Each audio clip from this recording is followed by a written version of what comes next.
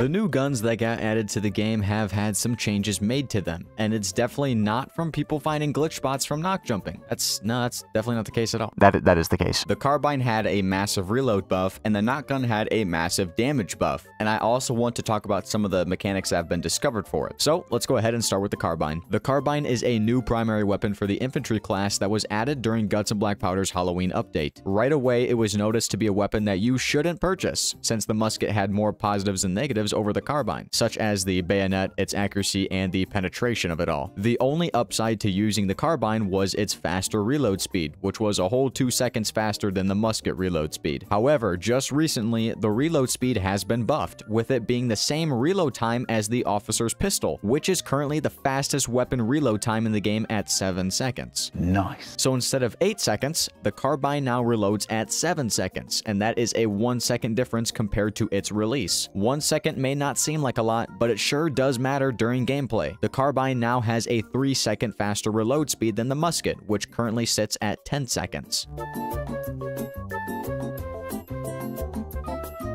However, even if the carbine matches the pistol, I'd still choose the officer over the infantry for the charge option that it grants. So even though the carbine ties for the fastest reload speed, is it really the better pick? I also wanted to test how fast the carbine reloads with a Pfeiffer present.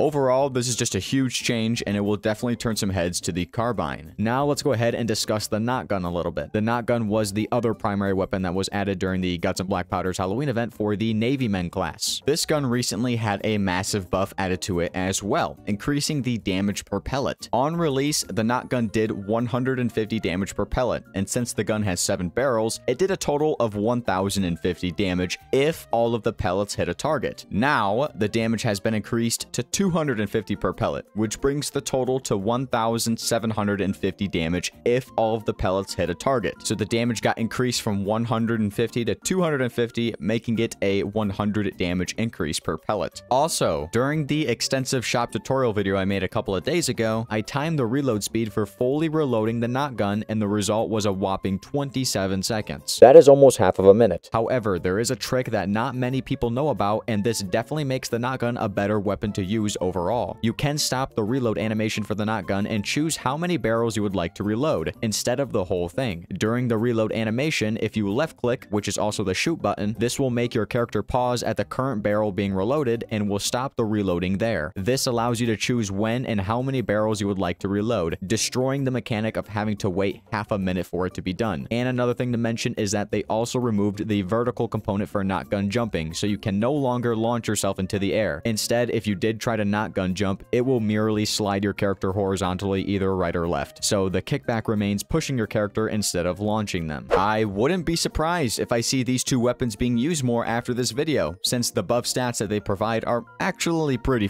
good. And that's pretty much what I wanted to talk about today for the update that they had. There were a lot of other patch notes that they went ahead and put into the game. We had to go ahead and talk about it today because it is a big difference, especially for the knock gun. That is crazy, but for the carbine as well. Probably gonna expect some people to use that if it's the same speed as the pistol. Anyways, guys, let me know what you think about this in the comment section down below. And if you guys missed the community post, we will be streaming every Friday and Saturday for you guys, so that'll be something new on the channel to have a permanent schedule for streaming. Other than that, guys, that's gonna be it for me. My name's JMT, and I will see you in the next one.